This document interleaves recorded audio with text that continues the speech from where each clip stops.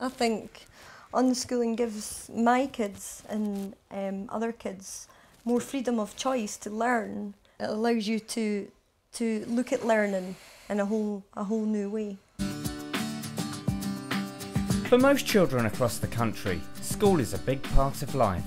But not for Rio and Bryden. The siblings from Gorebridge, Scotland, don't learn maths, English or science in the traditional sense.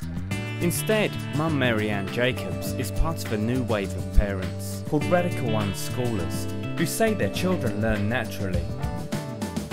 They learn from everything they touch, everything they listen to, everything they do in daily life. It's hard to explain how natural learning works, but I trust that it works because I can see that it works. 1, 2, 3, 4. The unconventional lifestyle is legal. The children don't have to follow a national curriculum, and their progress doesn't have to be monitored.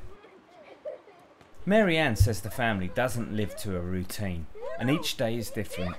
A typical day in our life could go a bit like we get out of bed when we're ready. Not always all at once. My wee boy sometimes likes to sleep a bit later. Rather than following a set curriculum, they learn problem solving through their favourite computer game, Minecraft, numbers and calculations by baking and playing Pokemon, and words and vocabulary through Scrabble. D. Red. We'll play Lego, or Bryden will do some magic tricks and Rio will do some magic tricks. It'll be very loud and noisy in here. 9-year-old Rio and her 8-year-old brother Bryden are enjoying their alternative school life. I think it's really fun and it's cool and it's enjoyable. It's like a funner way of learning and I prefer it. Maryanne, who left school without any qualifications, understands that the unorthodox methods will draw its critics.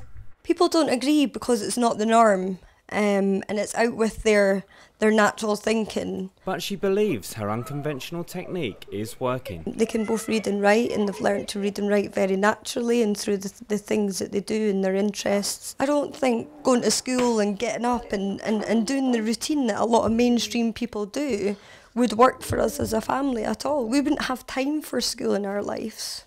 We're so busy. The family may live outside the norm, but Maryanne hopes the kids' independent upbringing will give them greater choices in later life. I hope that they'll follow their passions and their interests just like they do now, and that will drive them to make success in their life in the way that suits them, not anyone else. Yeah, I got it! I touched it! Oh, it's under the wishing tree. Oh, it wants to make a wish! Make a wish.